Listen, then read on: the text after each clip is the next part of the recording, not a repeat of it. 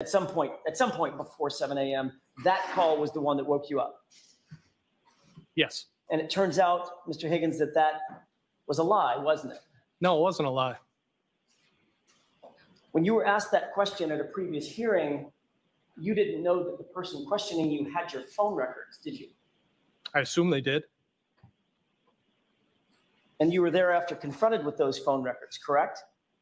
I was asked about them, yes. And those phone records established. Here comes the qualifications, right? You were confronted with the phone records. I was asked about them. I assume they did. Here comes the qualifying, the Jennifer McCabe answers, which he was doing much better before. Established that you and Brian He's starting Albert to feel the pressure now. Not one, He's but starting two to phone feel the calls pressure now. at 2:22 a.m. that morning. Let's at a time go, when Mr. you claimed Higgins. you were in bed asleep, correct? You're almost I out have of no there. recollection of any phone calls. No recollection of any phone calls. Yes. You sure about that? Please.